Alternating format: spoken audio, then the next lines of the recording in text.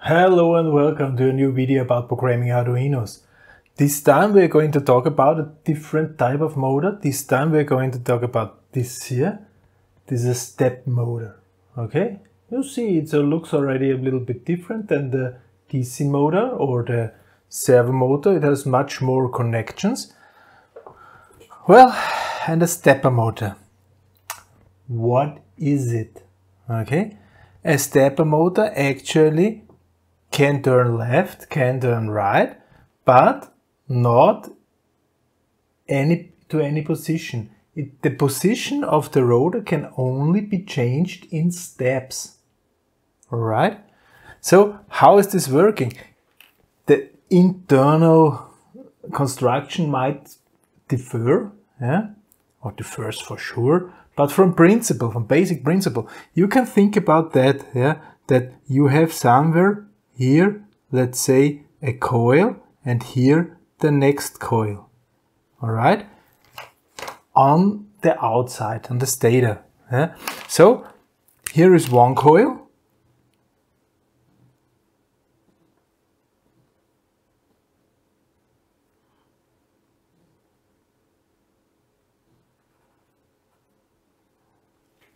And here we have a second coil. They're both equally strong.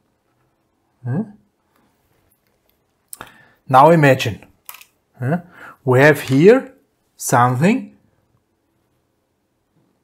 which is attracted to a magnetic field. Alright? If we turn on this coil, this will move exactly to this position. So we will see it standing like this. Okay? If we turn on both coils, yeah, then we will see it. I'll make it brown, the middle position, exactly in the middle of those two. Yeah? And then if we are turning off this coil, we will see the middle part, the rotating part, pointing to this coil. Yeah? So if we first put this, then both, then this, then we are moving in steps. Yeah? And that's it. Yeah? This is the basic principle of a stepper motor. We're turning on and off little magnets in there, and the magnets will move the rotating part into a certain direction. Yeah? And if we turn it the other way around, it's simply by switching on and off the coils there in a different pattern, it will move in the other direction. Yeah? And it will even have quite a moment, blocking moment. This is how a stepper motor from principle is working. The reality is a little bit more complex, but you can think about it's working like that. Okay, this should be sufficient for us. This specific stepper motor even has a gearbox inside. So, of course, the shaft, you see the shaft is out of the center. So this already indicates, oh, there must be some gears. So there is also a ratio between the rotating of this shaft and the internal rotating of the rotor. Okay? Usual sizes. Parameters of a stepping motor are how many steps per rotation. The internal part here, this one, has 64 steps per rotation.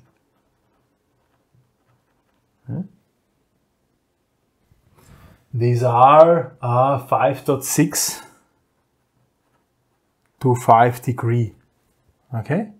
So every time I change something on the coil, the internal part will move 5.6 degrees in steps. Okay? The gearbox ratio is 1 divided by 64. Yeah? So if the internal part is doing 64 rotations, the external part is only doing 1. Yeah? So externally, it looks like we have 4096 64 times 64 steps per rotation.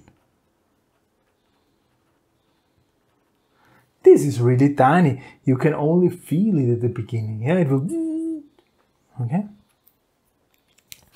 And of course, we need some driving element. Of course, we again have the case that our Arduino is not powerful enough. So we have to use here a driving element, motor driver, stepper motor driver. You also have it in your breadboard, in your starter kit. Yeah. Looking like this. The connector is fitting perfectly inside. And here, these are the in1 to in4 we can control with our Arduino. Okay? So this is how a stepper motor is working and how we can control this with our Arduino. What to do, yeah? We will see in next video. For this time, thank you very much for listening. Goodbye.